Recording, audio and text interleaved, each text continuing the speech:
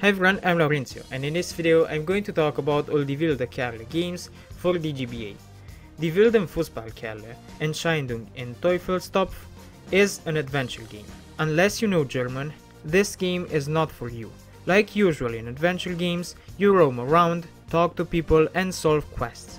You need a certain item to pass a level, and to get that item you need to get another item, which you find out how to get by talking to someone in the map. So like any other adventure game, it is very text focused. Unless you read carefully what the characters say, you will have a very hard time in the game.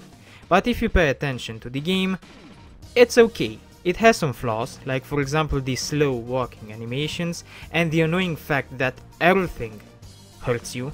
Bushes hurt you, crows, hedgehogs, foxes, people, everything hurts you in the game, even bushes.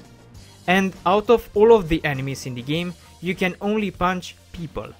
Animals can't be hurt by you. All you can do to animals is avoid them. You can't punch animals like you punch people in this game, and it's pretty annoying. The plot is in my opinion bad, but tastes differ. Maybe you like the plot. Leon has to find his teammates for the upcoming match, but his friends were kidnapped and now Leon goes to find them. Along the way you'll get many items, and you can call them even magical items because you wouldn't be far off. I mean, you get some shorts that magically make you run faster for only a few seconds without even wearing them. You get some goalkeeper gloves with which you can magically break barrels, and all of these magical items run on balls. Yeah, footballs, which you collect in the map. In between the map sections, you get these wonky bike sequences that are kind of bad.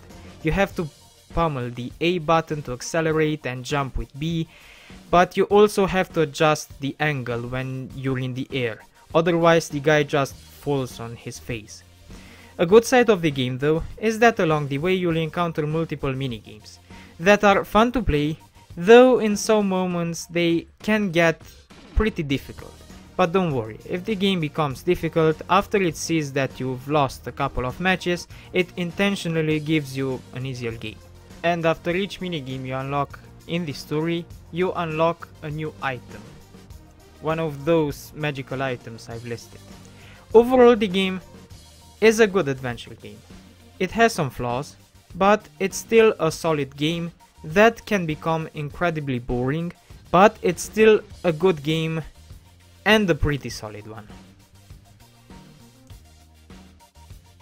And Die Wilde Fussball Kerle, Gefahr in Wilde Kerleland is a platformer.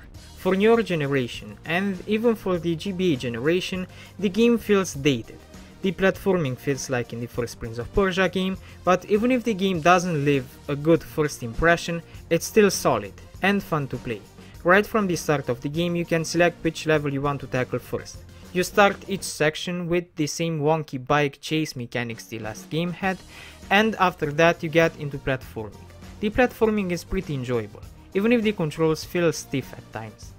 There are puzzles to solve, you can punch the same enemies as in the previous game with the same mechanic, but this time it's not from an isometric view, it's 2D.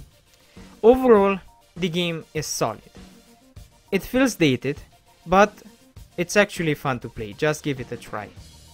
And you don't even have to know German to play this one.